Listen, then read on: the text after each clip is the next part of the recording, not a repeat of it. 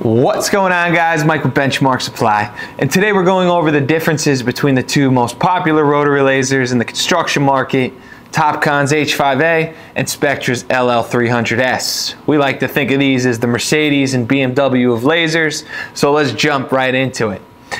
Starting off, they are damn near identical, okay? They both have the same accuracy, 1/16 of an inch every 100 feet. They both offer single slope up to 5% on the x-axis only.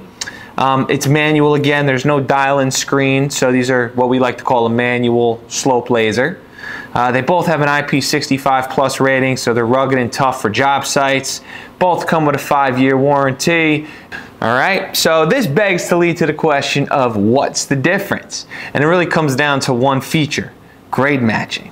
So with Spectra's LL300S paired with the RC402 remote, it is capable of matching an existing slope. This is a really handy feature out there for some of the guys who want to match existing grades for whatever reason. Could be tapping into an existing sanitary line or whatever it may be. But nonetheless, if you want a rotary laser at this price point with grade matching, the LL300S is the choice for you. But nonetheless, these are both incredible rotary lasers for their price point. And listen, if you have any questions, comments, or concerns, give us a buzz at Benchmark, and we'd be happy to get you benched in.